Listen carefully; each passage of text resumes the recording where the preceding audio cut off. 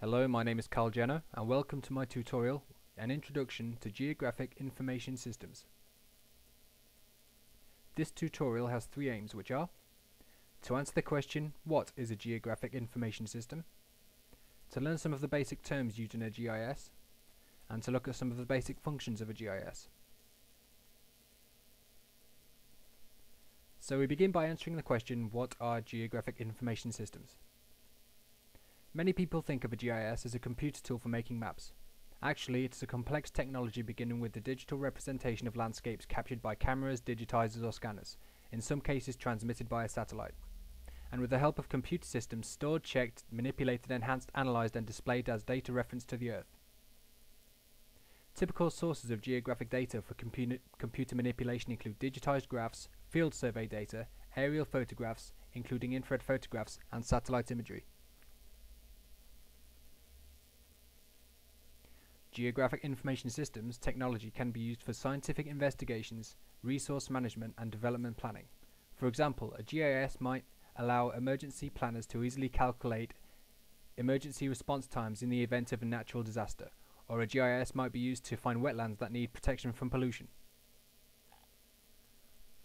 Because a GIS deals with geographically referenced information, we should take some time to examine the properties of all real-world geographic information. The first property of all real-world geographic information is location. We can identify the location of objects by simply looking at a map and describing the locations of objects in relation to one another, or through some special coordinate system that provides locations of objects through its coordinates in space. For example, we can identify the location of different states on this map. Geographic information also includes attributes, which provide information about the location. For example, California as a geographic object has a number of attributes associated with it, including the population, the number of farms, and the number of mobile homes. The final property of real-world geographic information is the spatial relationships associated with an object. Spatial relationships include such things as the shape of an object, or the relationship between the object and other objects. As we see here, California is a long and narrow state that is bordered by Oregon, Nevada, and Arizona. So now that we understand the properties of real-world geographic information, we can begin to understand the process we go through when we identify geographic objects such as the states on this map. We will now look at spatial patterns. A spatial pattern is an arrangement of information in terms of physical space. Most spatial patterns you will see will show a top-down view of land, with points, lines and areas representing people, places and environments on Earth's surface. Spatial patterns are normally illustrated using one of three patterns, which are point patterns, line patterns and area patterns, as mentioned. So first we will look at point patterns. A point pattern is a spatial pattern that is composed of closely arranged points. Each point can represent anything, but in this case a point represents a city of 15,000 people or more. Notice that there are a cluster of smaller cities located around the larger cities such as San Francisco, Los Angeles, Chicago, Dallas and Washington DC. This is a pattern, and perhaps the main reason is because larger cities draw people to them because of the amenities that they offer in the form of entertainment, culture, professional opportunities and services. Land and housing prices are more expensive in the larger cities, and only so many people can live there based on the available housing, so suburbs and smaller cities develop around the larger cities. Also, notice that the density of the cities increases from east to west. There are several reasons for this. The first is because historically the first immigrants came to the US from Europe and moved west.